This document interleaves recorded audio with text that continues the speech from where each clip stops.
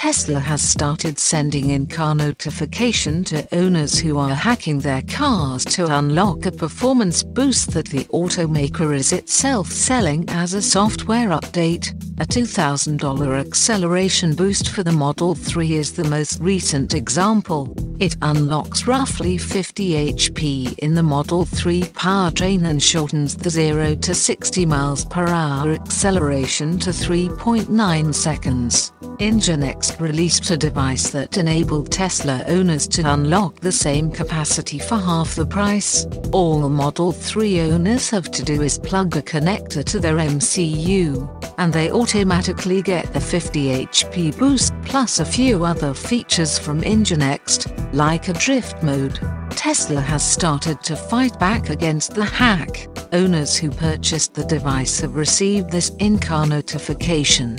System detects incompatible vehicle modification and that it could result in a potential risk of damage or shutdown.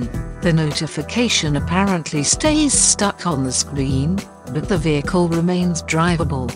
Tesla's claim that the modification could damage is weird since they are basically using the same code as their own acceleration boost.